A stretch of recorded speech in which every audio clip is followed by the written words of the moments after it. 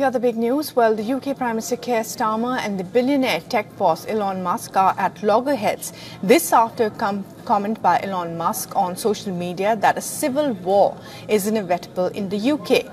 His remarks came in the backdrop of the violence that saw far-right and anti-racism protesters clash across the UK. Elon Musk started a row with Downing Street over the riots that have engulfed UK cities amid accusations that social media is fueling the unrest. Elon Musk was earlier criticised for reinstating the accounts of far-right figures, including Tommy Robinson. In November last year, Robinson, who previously was the leader of a defunct anti-Islam English Defence League, has been blamed by media for spreading misinformation to his 875,000 followers on the platform X.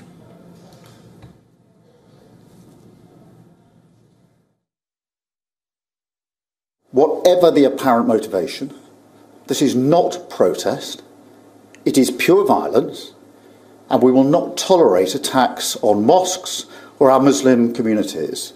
So the full force of the law will be visited on all those who are identified as having taken part in these activities. The violence erupted last Tuesday after social media posts said the suspected attacker in Southport was a radical Islamist who had just arrived in Britain and was known to intelligence services. Police say the 17-year-old suspect was born in Britain and they are not treating it as a terror incident.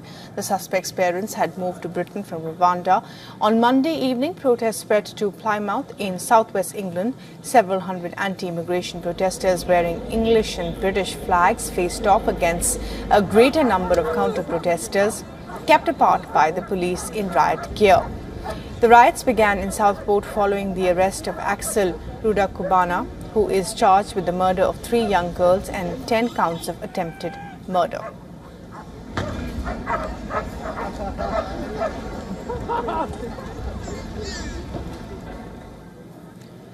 And for the very latest on this, we're now being joined by Stuart Smith from London. And Stuart, well, you know, a lot of this started with misinformation and social media campaigns, and that has been brought back into focus with this, this tit for tat between Elon Musk and the Prime Minister there.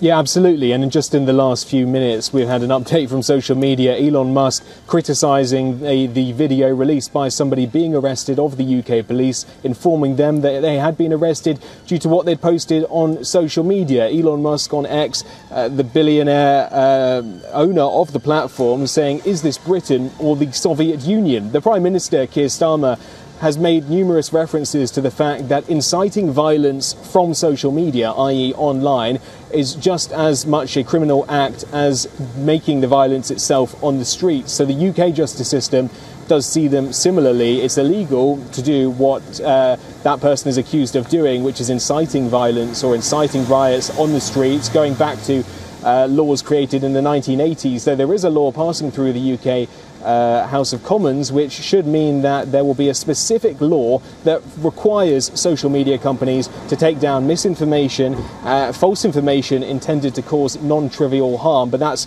not in place just yet. But it is interesting, the Prime Minister of a sovereign nation engaged in a war of words with a billionaire tech owner. The emphasis the Prime Minister here says should be on people calling for calm, calling on people not to participate in the violence, and certainly not stoking